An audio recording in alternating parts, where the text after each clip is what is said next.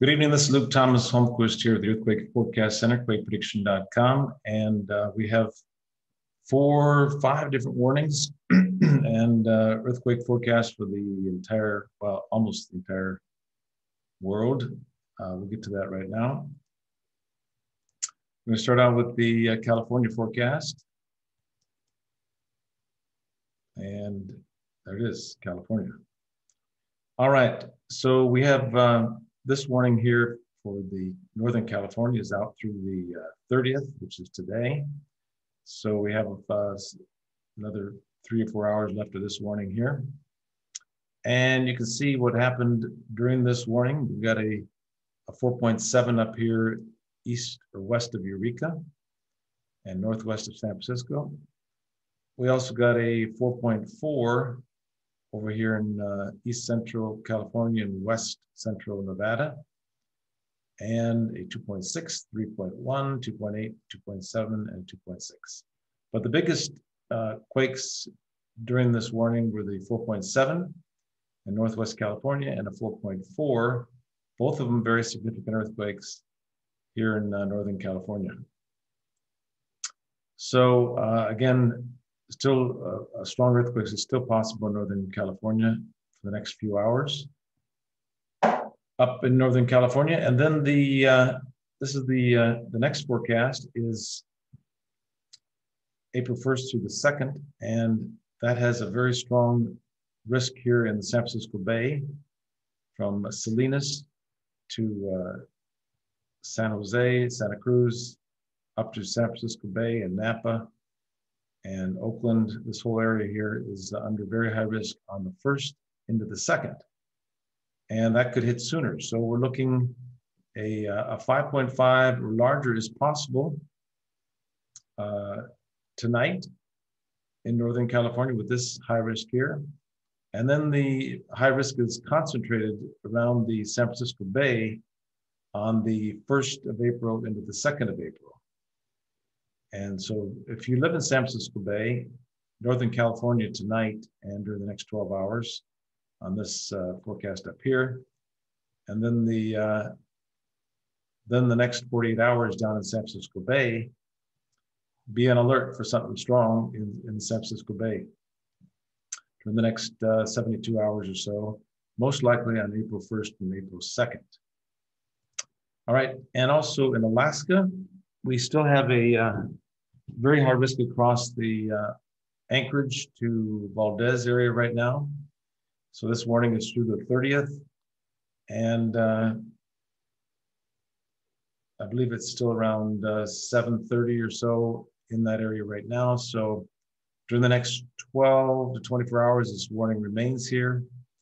And then on April 1st and 2nd, another very large area of risk here. And that's near Iliamna Lake, which is right here, and extending west part of southwest part of Alaska here, and Kodiak. So Iliamna Lake, and then Kodiak on the 1st and the 2nd. But right now, the risk is very high in the Anchorage to Valdez area during the next 12 to 24 hours. Over in the Chile forecast, near La Serena, which is right here, we have a 5.0 to 5.5 is possible in this area near La Serena, northwest of Santiago. And then after that, the risk diminishes, and most of the risk remains in Argentina. And on the 1st and 2nd, gets pretty quiet, just a small risk down here in the southern portion of Chile. So the biggest risk is during the next 12 or 24 hours, right here near La Serena, where this risk, high risk here, could produce a 5.0 or larger. And over in Italy, it's already the 31st over there, so we're going to go down to this next map here. The risk is building off in Tunisia and Algeria. And then on the 31st of the 1st, the risk begins to build into Sicily. April 1st and April 2nd, the risk is mostly in northern Italy, where 3.5 to 4.0 is possible. All right, after Italy, let's go over to Japan's forecast. And we were warning about Shizuoka right here. They got a 5.7 southeast of there about a day and a half ago. And they got a 4.0 right in Shizuoka during the last 12 hours or so. But the risk remains pretty high down here, southwest of Tokyo, south of Shizuoka, northeast of Miyazaki, and south of Osaka right here for the next, let's see, it's the 31st, so the next 12 hours or so. And then the risk moves farther offshore down near southeast of Miyazaki, right in here. And then on the 1st and the 2nd of April, the risk moves even farther offshore, and we have some risk beginning to build west of Japan. So right now the risk is very high here south of Osaka and south of Nagoya and south of Shizuoka. Over in the Philippines,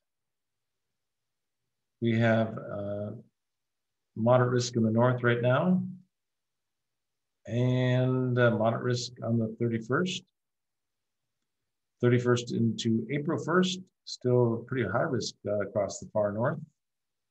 4.0 is possible there, and pretty quiet, but the risk begins to build on April 1st and April 2nd down in the southwest and the southeast portion of the Philippines.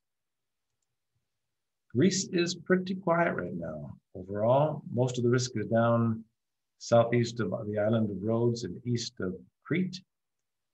And the same thing on the 31st and the 31st to April 1st, still the high risk in the far, far southeast part of Greece, and even smaller risk on the 1st and the 2nd of April. So overall, the risk is pretty low across the country of Greece. And in Central America, now this is the risk is beginning to build down into Panama and Costa Rica right now. And tomorrow, the 31st, into the 1st, we have a very concentrated risk here in Costa Rica and Western Panama. So this could produce a 5.5 or larger in southern Costa Rica and Western Panama. So watch for that if you live in those countries. And then the risk begins to diminish after that. So during the next 36 to 48 hours, watch for a significant earthquake in southern Costa Rica and Western Panama. And Indonesia. Indonesia, we saw the risk begin to build into central Sumatra for a while there, and then we got a 5.0.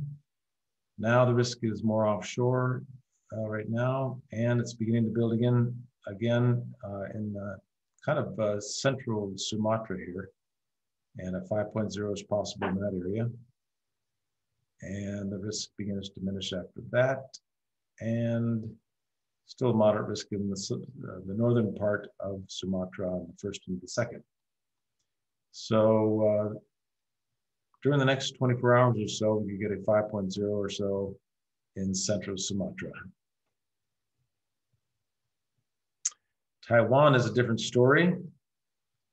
We could get a 6.0 earthquake near Okinawa in the central Ryukyu Islands here of Japan and northeast of Taiwan. We get a 6.0 earthquake in there, so be on alert in this area and Okinawa, Japan, for a significant earthquake there. And then the risk diminishes after that. And on the 1st of April and the 2nd, we could get a 5.5 earthquake down in the southeast portion or southeast of Taiwan. You can see it right here, southeast of Taiwan, or the far southern portion of Taiwan and the state of Washington. Risk still remains here in south central Oregon for the next few hours. And then the risk is across Idaho on the 31st and the 1st. and the risk diminishes after that. So the highest risk right now is near Idaho and Montana during the 31st tomorrow into the April 1st. Turkey is a different situation, pretty high risk, very high risk actually, down in southeast Turkey and northeast Iraq. And then on the 31st and the 1st, very high risk across Syria, where a 5.0 to 5.5 is possible. And still in southeast Turkey, where a 5.5 is possible. Even a 6.0 is possible in this area in far southeast Turkey. And on April 1st into April 2nd, northern Iraq, southeast Turkey could get a 5.5 to 6.0 earthquake. It's very strong risk down there. So be on alert if you live in Syria, southeast Turkey, or northern Iraq. And in the Caribbean. In the Caribbean, we saw this very high risk area here. And I had mentioned in our last forecast a couple of days ago that we could get another 5.5 in that area, and we did. Southeast of Guadalupe, we got a 5.5. Now the risk is here in a similar area in central Lesser Antilles, where a 4.5 to 5.0 is still possible in that area. Sometimes these areas of risk trigger a volcano as well, so keep an eye out for that. And then the southeast part of Lesser Antilles on April 1st and 2nd. One more forecast, and this is very significant. During the next 48 hours, we have this forecast here, which shows from Christchurch to Wellington, very high risk in that area. And then on April 1st into April 2nd, right over Christchurch. So if you live in Christchurch or Wellington, New Zealand, be on alert during the next 48 hours, 48 to 72 hours, actually. This goes to the 2nd of April for a significant earthquake in your area. 5.0 to 6.0 is not out of the question during the next 72 hours in the Christchurch to Wellington area. Okay, well, let's go back there once more and just do a quick review again in the California area. Pretty high risk across Northern California still tonight, and significant earthquake could still occur in the next 12 hours in Northern California. And then the risk kind of focuses on the San Francisco Bay on April 1st and April 2nd. So if you live in Northern California during the next 12 to 24 hours, be on alert. And then on April 1st and 2nd, be especially alert in the San Francisco Bay down to Salinas for a 5.5 or larger is possible on April 1st or April 2nd. And if you need to, you can go and listen to this video again to get to your country in more detail. Again, this is Luke Thomas here at quickprediction.com, the Earthquake Forecast Center. And we try to update every day. Can't do that every day because sometimes we can't get all the data processed fast enough. So thanks for visiting today. And we will talk to you again tomorrow, hopefully.